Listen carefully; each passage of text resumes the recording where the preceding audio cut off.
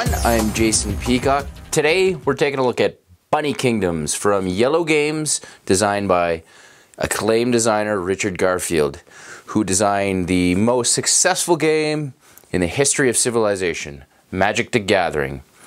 So this is a pure card drafting game with some territory placement. The idea is you're trying to draft cards that lets you put your bunny figures in territories that are connected to each other. You're going to do 4 rounds of drafting. At the end, you're going to score based on the number of different buildings in your little kingdom, which is all connected orthogonally places you control, squares that you control, times the number of different resources. So let me give you an overview of how it plays, and then I'll let you know what I think. There's the starting setup of the game. You'll notice these buildings on the board. Each of these little city spaces will start with a tower on the board. You'll notice this massive deck of cards. 100 of these cards is going to correspond with a grid space. So there's going to be an A1 to 10 all the way to J1 to 10. C1, J8, H3. So 100 cards will correspond with the map. The game is going to be played over 4 rounds, and depending on the player count, if you look down here, you're going to be drafting either 10 cards or 12. And once all the cards are drafted, then there's going to be a scoring round. So let me continue about the cards. So like I said, 100 cards of that deck corresponds with each space on the grid. And each space on the grid has a little... Some of the spaces on the grid, I should say, have a little symbol like either wood or fish or carrots. And there's other resources that can be produced with certain buildings you're going to play. And I'll talk about that in a second. The rest of the cards are going to be these scroll cards here with the little scroll border. When you draft these, they get played face down in front of you and they don't resolve until the end of the game. I'm going to talk mostly about these scroll cards in my final thoughts, but they give you certain objectives to go for, like 1 point for every carrot that you produce, 1 point or 2 points for each corner space on the grid that you control, and there's a ton of these. The other kind of cards you're going to get are building cards, and they are going to give you either a level 1, 2, or 3 building. The number of spires is the level of the building. Level 3 buildings can only be made on mountains here. But that's important, buildings, because with each scoring round, you're going to score points based on the number of towers times the number of resources in a fief you control. And a fief is like a kingdom. It's a number of adjacent squares that you have. So if we're drafting and I play this J5 card, then I'll throw a little rabbit onto J5. Right there. And the card gives me a reminder of what that space actually produces. And then when you're done, it goes into your own personal discard pile. Now say at the end of the scoring round, I control something like this. So you're going to score each fief, and it's going to be the number of towers times the number of different resources. So I've got 1 tower here, and I've got a carrot and a fish. Even though I have 4 fish, I still only have 2 different resources. So this fief would score me 2 points. There's different kinds of buildings. There's just, like this here would be a level 1 building, a 1 spire building, and you can put that in any territory you control. There is also a level 2 building. And then there's special buildings that produce resources or other special things. Like this one here is a sky tower. You put this little sky tower marking on 2 different fiefs, and that would join them up. Camps are a type of building. You would place a little camp icon right there on the little square of your wherever you're putting the camp down. And what a camp lets you do is take control of a place that you don't necessarily own. Like, so if nobody's played an F4, I could put a camp there, and you're never allowed more than 1 of any type of building. And that place is yours until someone plays the actual card where that camp goes, and then your camp is gone. And then there's buildings like this, an ore mine. This lets you put down the corresponding resource on the corner, and that is a new kind of resource you're producing now. If it's got a little picture next to the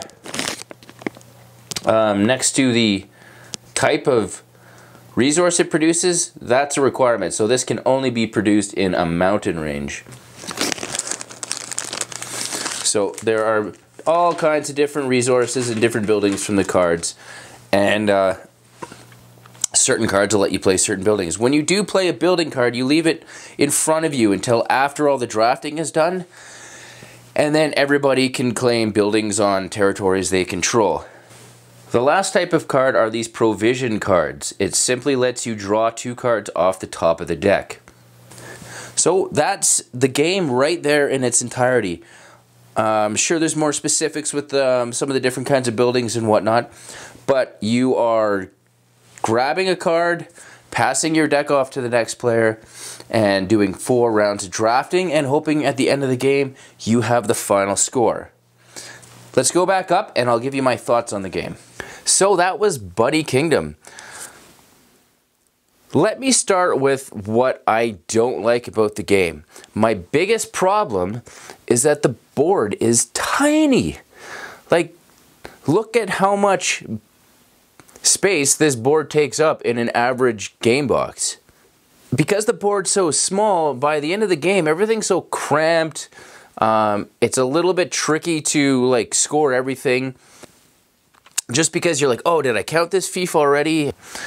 And sure, you try and start at 1 and work your way down and up, but it's just a lot of information crammed into a little tiny board, and I think the game would be... I would like the game even more if it was on a bigger board, and if Iello ever produces one of those neoprene mats with bigger squares, I'd probably be all over it.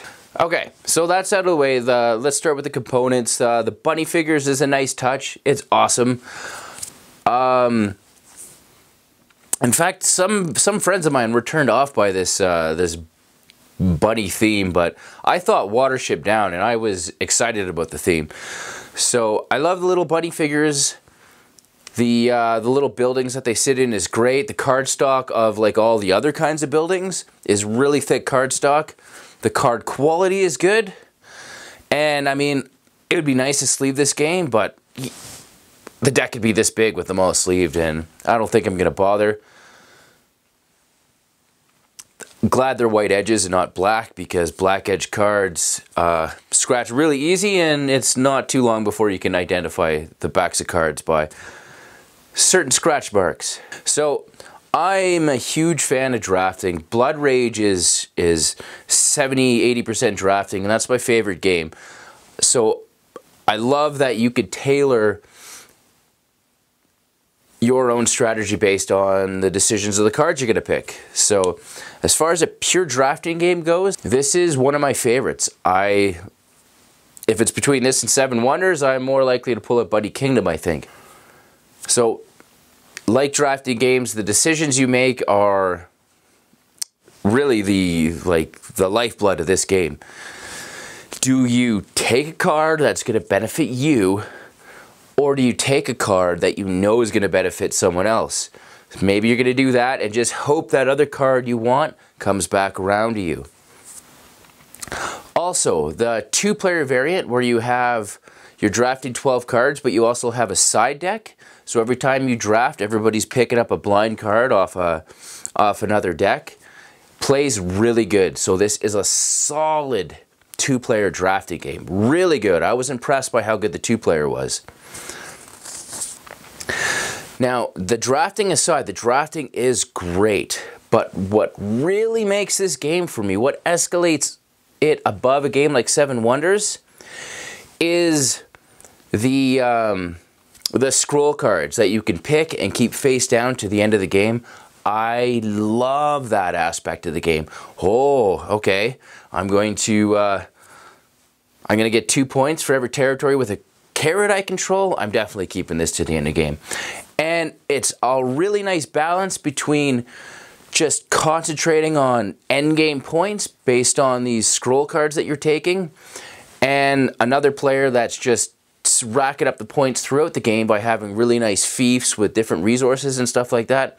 I played a game where I was behind like 50 points, and the scroll card drafting I did, it didn't win me the game, but it brought me way closer than I expected I could get. So that's the cream of the crop, and that's what sets this drafting game apart from other ones. I love being able to pick your own strategies for endgame scoring, and there's a ton of those cards in there. Lots of different kinds. So to sum up, the decisions in this game are awesome, like drafting games, and the more experienced you are at this game, the more that spectrum of decisions will grow. The game plays in a really good amount of time too, like we're talking 30 to 40 minutes. However, because there's so many big decisions, AP could be a factor. It never really factored into me or the groups I played it with, but if you're the type of person that just has to analyze every single one of those 12 cards and what the mathematically best decision for you to do is, that might drag the game out. So that is a possibility. And the end game scoring is the end of round scoring is a bit mathy. They even include a multiplication table if math isn't your strong suit. So with a small board, you know, you're like, okay, 6 times 13. There's a lot of math with the adding score, so that might turn some players off as well. But if you can handle that, if you like drafting, if you like buddies trying to make kingdoms, you might really like this game. So for me personally, if you like a drafting game, I definitely recommend this. It fared pretty high with the different groups I played with. From loving it to, it was okay, I'd play it again. But nobody disliked it. Really wish they had a bigger board. So that's Bunny Kingdom. Check me out on social media right here, and I'll see you next time. Thanks for watching, everyone.